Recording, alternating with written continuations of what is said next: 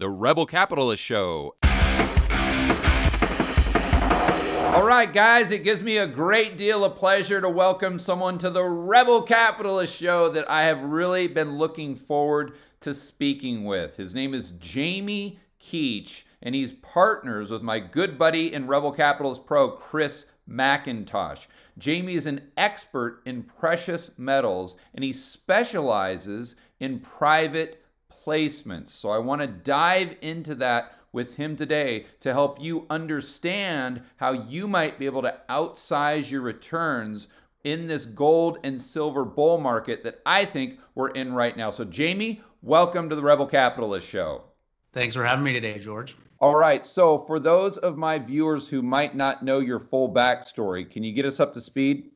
So yeah, my name is Jamie Keech. I am the co-founder and the chief editor of Resource Insider. And as you kind of mentioned there, my partner on this is Chris McIntosh. He's been on your show a few times. I think your audience knows him pretty well.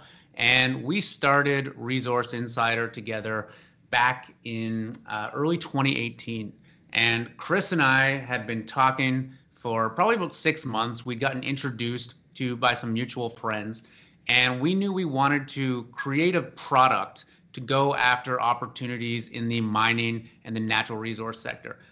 The people who've listened to Chris on your show before know that he's a macro guy, and he knew he wanted to start allocating capital into gold, into commodities, into silver, all these things. But he'll tell you himself, he's not a mining guy. He didn't know how to do it, and he didn't know the good from the bad when it comes to opportunities and deals, and really how to not to lose your shirt in this space, which is pretty easy if you're not careful. So I came in, I have the exact opposite background of Chris. I'm a mining engineer, and I really started from the ground up. So I've spent my entire career in the mining space. I'm based here in Vancouver now, but I didn't start there. I've worked on mine sites and exploration projects all over the world, from Albania to Mongolia to Peru to Colombia, exploring for gold and then helping build mines later in my career.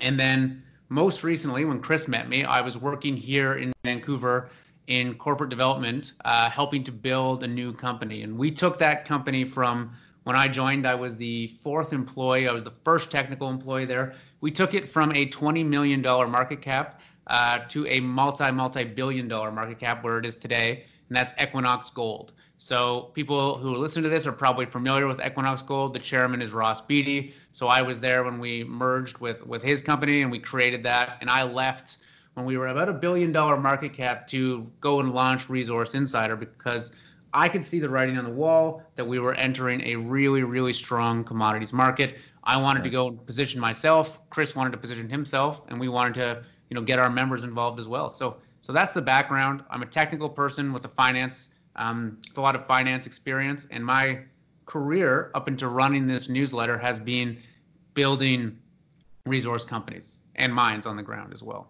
Yeah. Where were you in Colombia? Oh, so I was, I stayed in Medellin, but I was only there for about 6 weeks in the southwest of the country. Yeah, I don't know if Chris told you, but I've been doing a ton of real estate in Medellin since 2000. Yeah, right around Parquilleras and Provenza. I'm sure that's kind of where you were hanging out when you were there. Yeah. I don't want to get too far off topic. That's Golden Mile area, right? Yeah, exactly. My friend's wife owns the nice hotels there, and we stayed in that hotel the whole time, and it was really cool. You would not have to twist my arm to get me to come back to Colombia, I would say. Yeah. Okay. I don't want to get off on too far of a tangent there. I know that's not why people are listening to this episode, but the reason they are listening because they're very interested in gold and silver. So we've seen it just really break out lately. Silver is just, crushing it. Where do you see the market right now? All right, hold on. I'm going to pull up my phone here so I have the most up-to-date information. So as we record this, we're at $2,030 gold, right? And we're at $29 silver. All right. Okay. So a year ago, gold was at $1,500. We've seen a huge year. 2 years ago, it was at $1,200. So I don't think anyone listening to this needs me to make the case that we are in a precious metals bull market. For sure. What people might be less familiar with is the significance of the gold and silver ratio. So the gold and silver ratio, gold is a pure precious metal. Basically, 99% of its use is as a store of value in bullion. Silver's a bit of a hybrid. It's a precious metal, but it's also an industrial metal. Something like 30% of all silver is used in high-end electronics and industrial uses beyond just bullion. So what we tend to see in a precious metals bull market is gold goes first. And gold has been very, very aggressively on the move particularly the last 3 or 4 months. But silver tends to lag behind, and that's because of these industrial uses. But we're seeing real strong movements in silver right now. So silver has essentially doubled since March of this year. And you might think that you've kind of missed the window on that now if you're watching this. And so we got into silver. My members got into silver last November, a company called Vizsla Resources. We got in at 40 cents. We've seen a 6-time return on that stock already. Now, they went out and they made a discovery. We backed the right team. But a lot of that had to do with silver doubling in the meantime. But for those who kind of think they missed the boat on this, what's important is to look at the historic gold and silver ratio. So historically, it's been about 47-1. So that means 47 ounces of silver is worth 1 ounce of gold. Today, it's worth about 70-1. So there is still that room to see silver come up and close that gap. And when that gap starts to close, that's the surest sign we are in a bull market. And so we're seeing that movement, but I think it's got a long way to go. And it's important to note that, so it's not closing in a vacuum. Gold is not static, right? Gold is going up and silver is going up. So I kind of think the silver trade is just getting started. We just closed another deal at Resource Insider. Massive silver project run by the ex-COO of Barrick, located in the United States, super undervalued. And it's insane how cheap we got into this. And I think it's frankly because the market is just kind of starting to wake up to what's going on here. And this deal was massively oversubscribed. They went out to raise $10 million and they ended up raising twice as much of that. So that's an appetite for that's an example of the appetite that's starting to build for silver.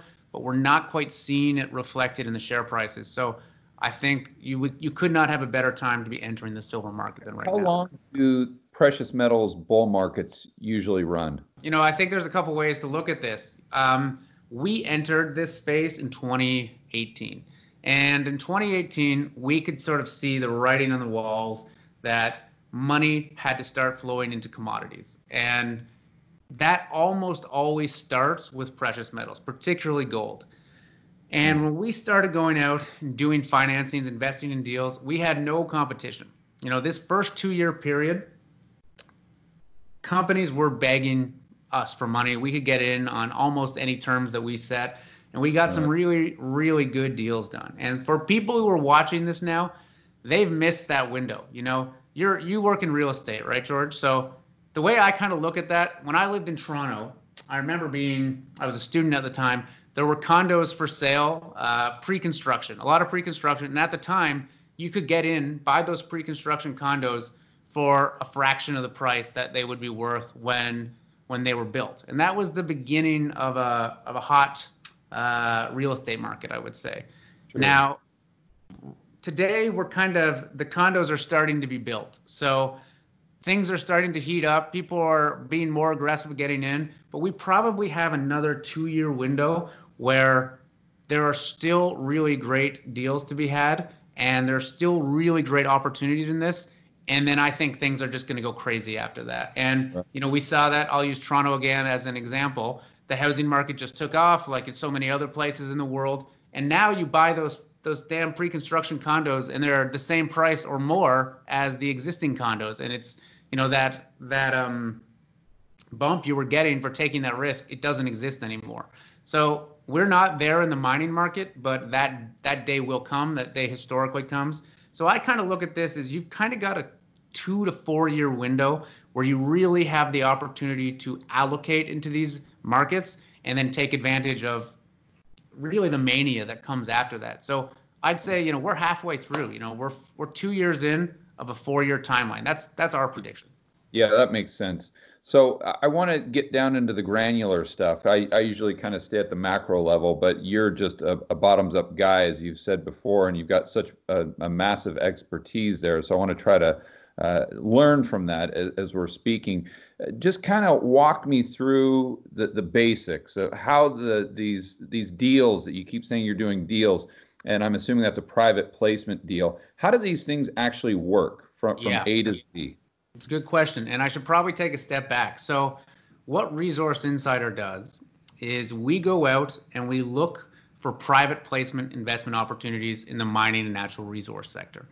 What that means. So, what that means is I go out and find a deal that I want to invest my own money in, and then I bring that to our members, and I say, look, I'm investing X% of my capital into this opportunity. If you want to do it, this is how you do it, and you can come in on the same terms as me. Here's all my research. Here's the reasons I'm doing it. Here's the opportunities. Here's the risks. And for your listeners who have not heard of private placements before, it sort of sounds a little complicated or intimidating, but it's actually pretty simple. When these mining companies are looking to raise capital, so when they need money to go out and do whatever it is they're doing, drill holes or buy a new project or redevelop an asset, doesn't matter. They need to get that capital from somewhere, and they basically have two options, right? They can either sell equity or they can take debt. Now, most of the companies in the junior mining space in particular do not produce the cash flow. They don't make any money. They're venture stage companies. So debt is almost never an option for them. So what they do is they go out and raise money via equity. Now, this is where I'm coming in. So if a company is going out, they're going to issue more shares and they'll sell that to investors. And that can be a hedge fund, a bank, a private equity firm, an ultra high net worth individual, or it can be anyone that is an accredited investor, a retail investor that meets accredited status. What that typically means, it depends where you're located in the world, but if you're in Canada or the United States, for example, it means you either make more than $200,000 per annum and have done for the last 2 years, or you have more than $1 million in invested capital, not including your primary residence. So it means you have a certain amount of wealth or income, and the government has decided that people who meet that threshold are sophisticated enough to make these investments. And whether that's true or not is irrelevant. That's just the rules that have been set. Mm-hmm. So if you are an accredited investor, what you can do is you can go out and buy that stock directly from the company. So unlike buying shares over the stock market, the New York Stock Exchange or the Toronto Stock Exchange, you're not buying it from another investor. You're buying it directly from the company. Got it. And why that is so unique is because the company's trying to raise capital, because they want to incentivize people to buy that stock, they often give a bit of a sweetener. They give you a bit of a sweetheart deal. So that can include a discount, for example. So if the stock is trading on the market at $1, they might be able to offer it to investors who want to participate in their private placement at 80 cents, for example. Mm-hmm. The other thing they very commonly offer is something called warrants. And warrants are essentially an option, the option to purchase shares above a given price. Or at a given price, rather. So maybe they're trading at $1 in the market. They'll offer an 80 cents or 20% discount, and then maybe they'll offer a full warrant at, call it $1.10. So at any price the share price goes above $1.10, that warrant is now in the money. So if the share price goes to $2, that warrant is worth 90 cents. You get 90 cents of basically free money.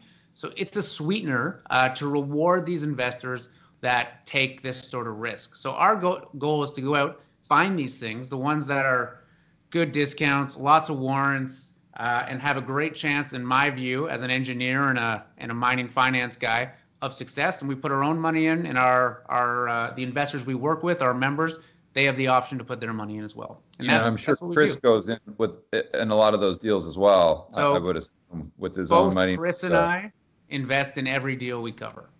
Yeah, that's what I figured. And the reason it's so important to have kind of someone with your expertise there is because in general, the mining business is just terrible. And most of these guys or gals go out of business. And so, yeah, you can go out there and get warrants, or you can do all these things from any business, but that doesn't mean that they'll be in business a Yeah. month from now. And if they're not in business, those warrants aren't going to do you too much good. So it's really crucial to have someone there that's doing the boots on the ground research that really, really knows what they're doing. So you're picking a lot more winners than losers. So there are opportunities to very commonly make 2 or 3 times your money in mining stocks easily. We do it all the time at Resource Insider. There are also opportunities to make 10 times your money, but there are even more opportunities to lose absolutely everything you invested in, and your self-respect along with it if you're not careful. Yeah. And that's that there's basically 2 reasons for that. One, first of all, mining is cyclical. If you get the timing wrong, it's hard to win in this space if we're not in a strong market. Mining is hard. Yeah. Most of these companies are venture stage companies. They're going out and they're testing a hypothesis. You could be the smartest, most capable, most ethical team in the world, and you've got an idea that there's a mine there, and all the data on the surface and the geophysical data and everything you've been looking at adds up to that. You go and drill a couple holes in it and it's not there, and then you're hooped. Like, there's nothing to be done at that point. And that happens to good teams all the time. So it's a hard business to make money in. But it's also a business that is full of scam artists. That old quote, what's a mine? It's like a hole. It's just a hole next with a liar standing next to it, the Mark Twain quote. I think like that summarizes the business even today, because mining is such a unique business because it's a venture business that is primarily publicly listed companies. And so there is an opportunity to manipulate share prices, and it's a business that attracts liars because there is so much opacity, right? You can make a good case. There's so much unknown and unknown unknowns in mining that you never know it's there. So it attracts people that can tell a good story, and they can get by saying, oh, we thought it would work out. So it's a really hard business. It's really easy to get taken advantage of.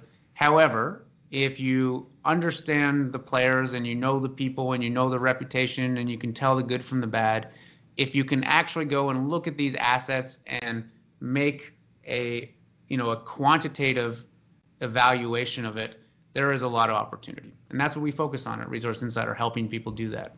So, Jamie, when you're looking for these companies and the ones that you think have the best percentage chance of doing well long term, what are you looking for specifically? I mean, help us kind of understand your thought process. Yeah, I mean, listen, there's a lot that goes into it, but I think that there are 3 things that I think about very, very constantly when I'm looking at these things, and any investor should be thinking about. So, I mean, the first in mining is you really, really are betting on a management team's ability to execute on a deal. Yep. Sounds simple. It is simple, but most people get this wrong. And we have a pretty consistent rule that we use for almost everything we do. We invest in people that have done exactly what they're saying they're going to do before. And that is it. That is the best litmus test for future success is past success. Right. A good example of that is a company we invested in last year called Eclipse Gold. It's run by a gentleman named Mike Allen. He had previously made a discovery in Nevada, a gold discovery, where he bought a project out of another company, explored it, redeveloped the asset. I think he bought it for $17 million. Less than a year later, he sold it for $100 million. Done. Made shareholders a lot of money. Skip ahead a couple of years. He's got another project now in Eclipse Gold. It's the Hercules project. Bought it out of another company. Gold asset in Nevada. And now he's redeveloping it. That's exactly what we're looking for. Someone who has a proven model, has proven they understand what they're doing, and have the ability to execute on that, and most importantly, have the ability to make shareholders money. And almost everything we've done has fit that model. It would have to be a very, very special case. And where people sometimes get this wrong is they think like, oh, this guy's, worked at Barrick, a big mining company, or he's sold another asset. But, for example, running a copper mine in Chile is not the same thing as exploring for a greenstone gold deposit in Northern Ontario. These are different skill sets altogether. They might as well be different industries. So we're very careful in who we back, they have to have a reputation for integrity. They have to have a reputation for success. So that's number one. Number two is, of course, we do an in-depth technical analysis of anything that we're investing in, and it has to stand out. It has to have the potential to deliver multi-time returns. And we invest across the spectrum and across commodities for that matter too. So we've invested in operating gold mines in Arizona. We've invested in lithium exploration companies in Argentina. What they all have in common is, besides a great team, an asset that I've spent time looking through, that I've called on my relationships and the consultants I work with, particularly geologists who are specialists in that exact type of deposit, and gone through it and said, okay, does this thesis play out? If they're able to deliver on what they say they can do, will this make us a significant amount of money? And what is the likelihood of that? So, this is the process that any serious, mining investment firm, hedge fund, private equity firm, whatever, this is what they do. And, one of my biggest pet peeves in the world is in the newsletter industry in particular, everyone's sort of painting themselves as the guru that knows everything. And, that's bullshit in mining, because great mining investments are made by leveraging great teams. And having spent 15 years working with technical teams, I have surrounded myself with great people that I draw upon consistently to make these decisions. So number two. Finally, number three, and this is something that often gets overlooked in this space, is the structure of the company. There is a lot of opportunities for management teams or early shareholders to make money, and the people that come in down the line and invest later to make nothing at all. Right. Often these share structures are totally blown out. So what I mean by that is I want to see who owns what stock in this company. I want to see what price they got it at, and I want to be sure that we are aligned with management and that management teams cannot make themselves a ton of money without also making me an investor money as well. So those are the three things that we're really focused on: management, assets, and financial structure of the company. Got it. One thing I was curious about, with oil going so low back a few months ago, and it's still relatively low, how much does that benefit gold miners? Gold is going up and oil is going down on most mines, particularly large open pit mines. Diesel costs are one of, if not the biggest operating expense of a mine. Right. So when you're getting the cost of that cut in half potentially, this takes a massive hit out of the operating cost. And then, look ahead that your product is now worth, 25, 30% more. It's a very, very good time for miners right now. I've got so much respect for Ross Beatty, and obviously, everyone knows him in the business and everything. But having the opportunity to work with Ross, I don't know how long you're able to kind of talk to him and go back and forth and pick his brain and learn from him. But what were some of the things that made him stand out, and what were some of the things that you learned from him that might help just average investors? Yeah, so I will say, I worked for Equinox for about 3 years. Ross was there, or I should say the predecessors of Equinox, for that long, and then Ross was there for about the last year that I worked there. Okay. And when I started Resource Insider, one of the things I did fairly early on is I sat down with Ross and I did a podcast that I recorded, which you can find on our YouTube channel, just Resource Insider. And I talked to him for an hour and trying to, based on my experience working with him and then trying to figure these things out. And what I will say is something I've noticed with him and almost all of the very, very, very successful people that we meet have one thing in common. And first of all, they have an insanely amount of high energy. They're very high energy people. They go, go, go, go, go. That's the only way to do what they do. It's the same thing in the entrepreneurial world. Yeah. Exact same thing. Yeah. But the other thing is they have a weird ability to focus on both breadth and depth. And what I've noticed is all the really successful entrepreneurs have in common is they kind of start like this, and they start really wide. And, Ross talks about this early in his career. He's looking at 10,000 projects all over the world, and he's flying to Latin America and Russia and all the rest. And he's basically whizzing around, getting deals done and doing this, that, and the other. And then they all, to a point, when they've got these 10 deals on the go, and all of a sudden that one starts to look like, all right, that's where the money's going to be made, they're able Yeah. to sort of hone in with this laser focus on that one and kind of deprioritize everything else, and then Right. like focus, and make that into the millions or hundreds of millions or billions of dollars in some case. And Ross is doing that today with Equinox Gold. Equinox Gold, he'll tell you, is his primary focus. He's the chairman there. He's built it up, and I think it's on track to become the next Gold Corp or something of that similar. It's a very aggressively growing and very well run mining company. But you see this with everyone. It's starting with breadth and then learning to focus. Because so many people are good at the breadth, but they never know which of the million things they're trying to do really Right. deserves their attention. And then others, like I'm an engineer, and this is a problem engineers have a lot, is kind of having the blinders on and the eyes down and being so focused on that one narrow thing they're doing that they miss the wider opportunities. And I remember early in my career, when I was finishing school, I got pitched on doing a master's degree where I could become the world expert on cable bolts, where it's like the bolts you screw into the side of the thing, that they use a cable and they grout them with cement, and it's like it helps ground support. And I just remember thinking, like, that is not something I want to be the world expert in. And it's an important part of mining. It's essential, but it's a good example of the typical engineering mindset where your view can, if you're not careful, be so narrow that you kind of miss the bigger opportunities. What do you guys do to try to differentiate yourself from the people I'm sure you're competing with for a lot of these deals?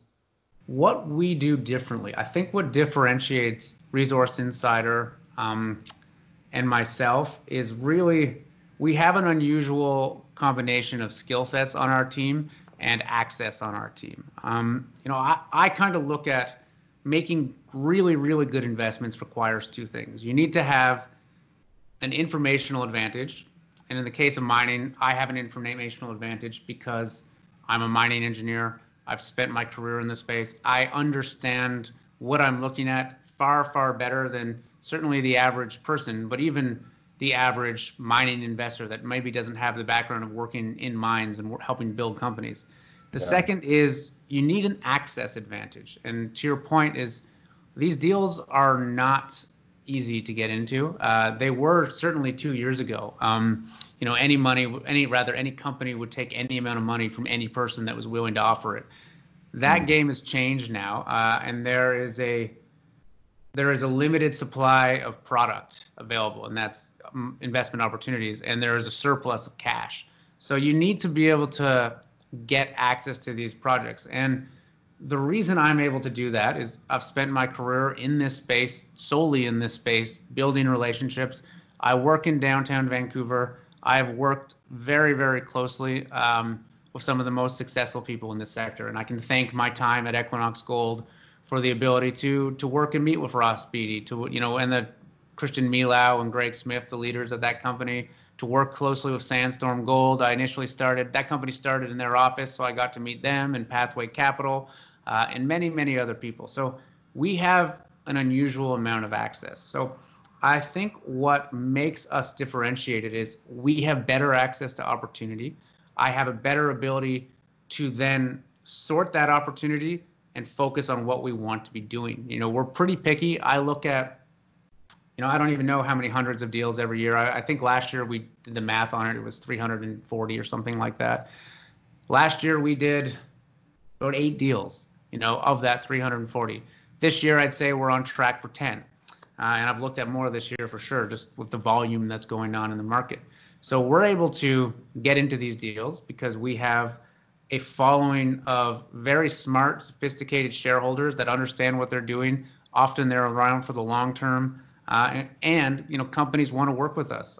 We create a lot of great podcasts and content and whatnot, and we really just focus on the deals we're invested in. And so, Yeah, it's interesting how the leverage, the negotiating leverage, goes back and forth between the investor and the company, and how many different dynamics are in play there. You always like to do business with people you know, like, and trust.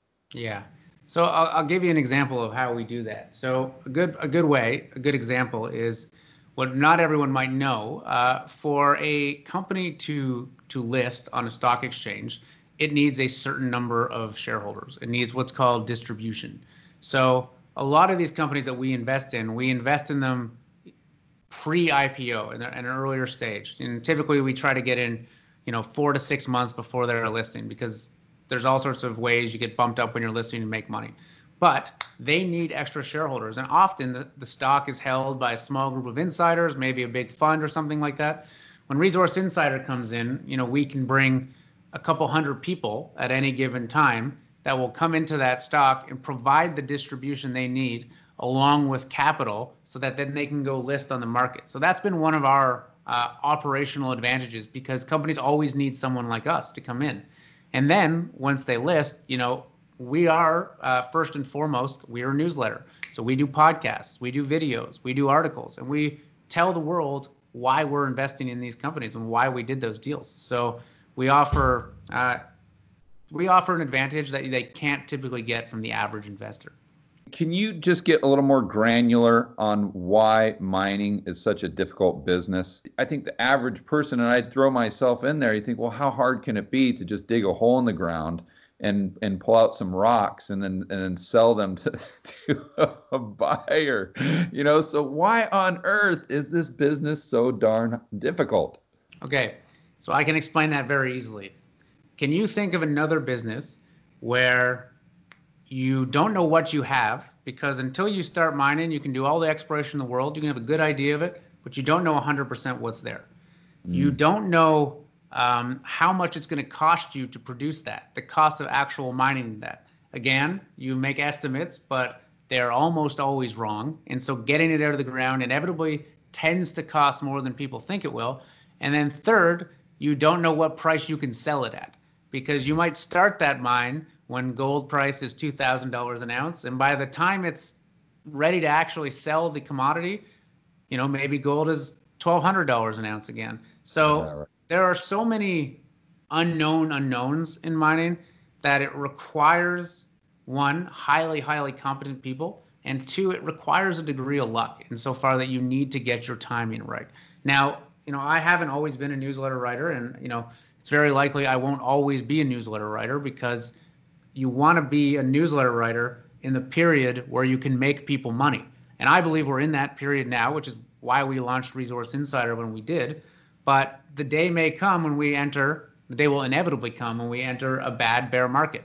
And that might be 3 or 4 years away. That might be 10 years away. I don't know. But when the writing's on the wall, I don't want to sell people a product to help them invest in something that's not going to make them money. But right now we do have this unique window, I think, where the timing is right. And when the timing is right, it really helps to offset those other difficulties that I was mentioning.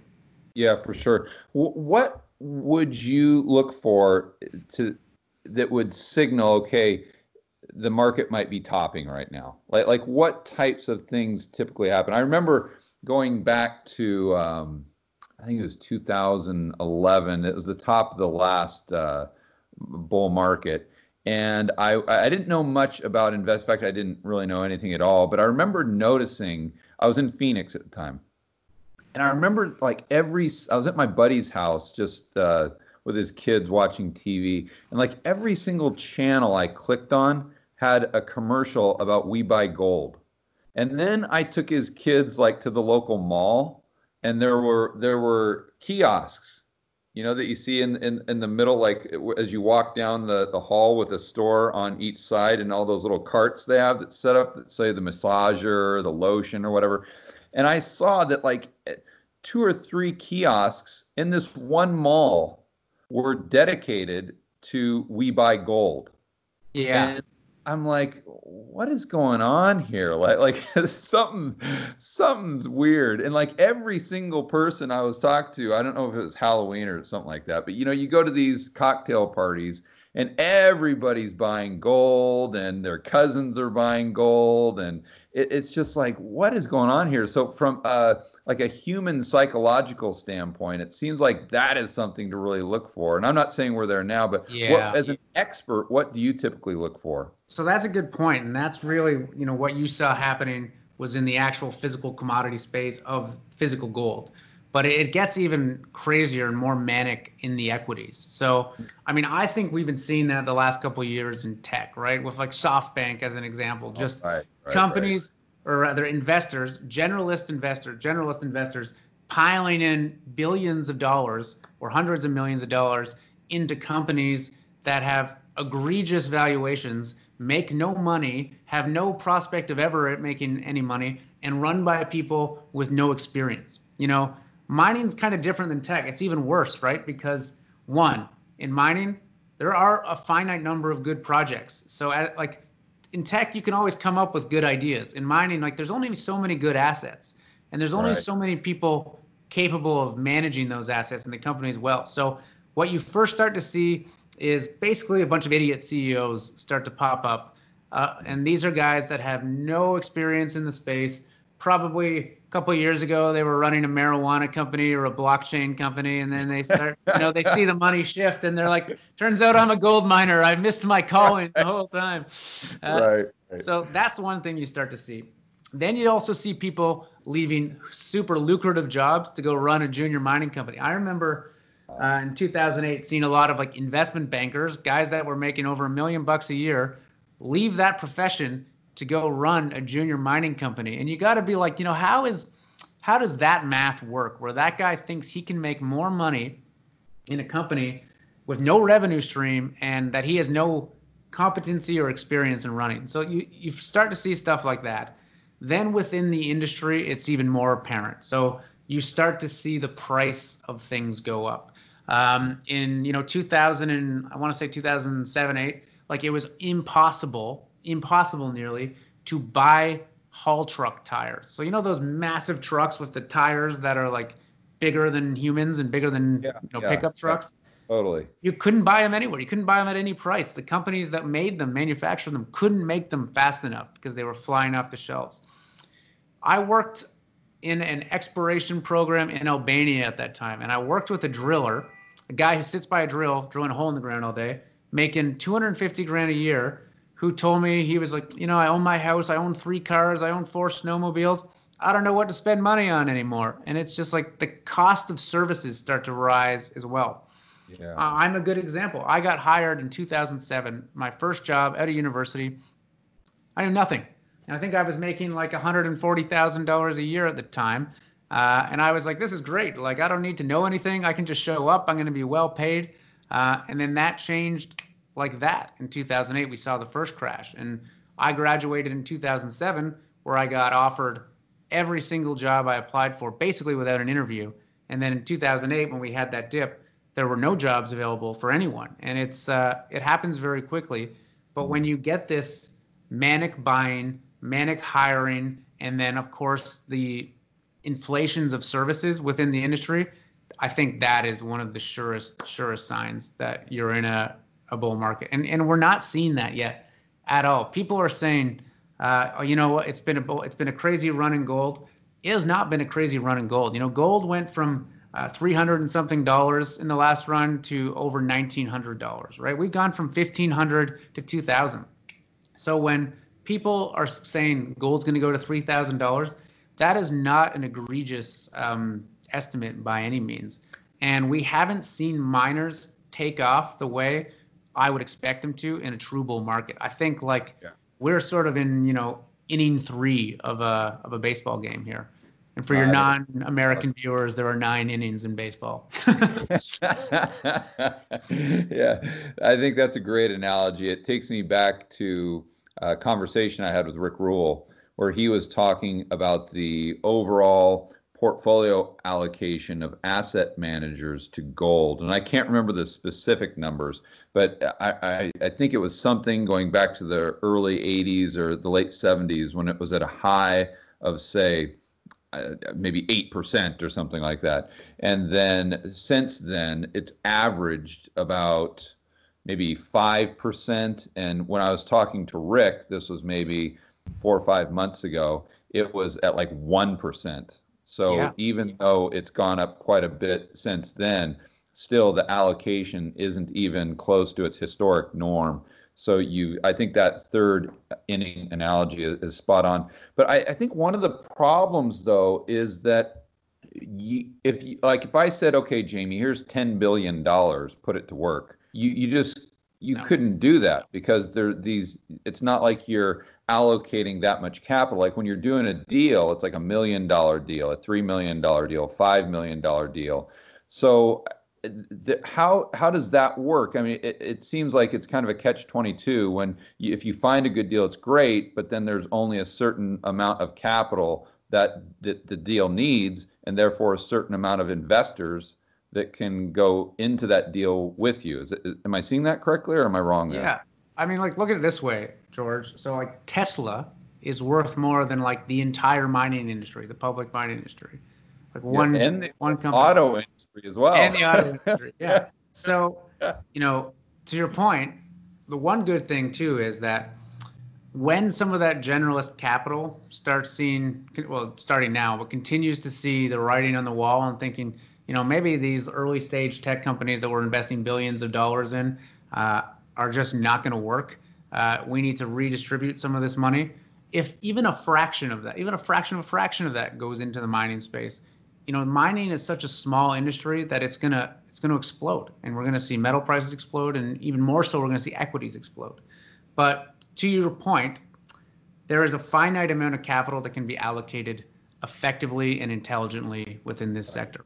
Right. And we are not focused on doing the biggest deals.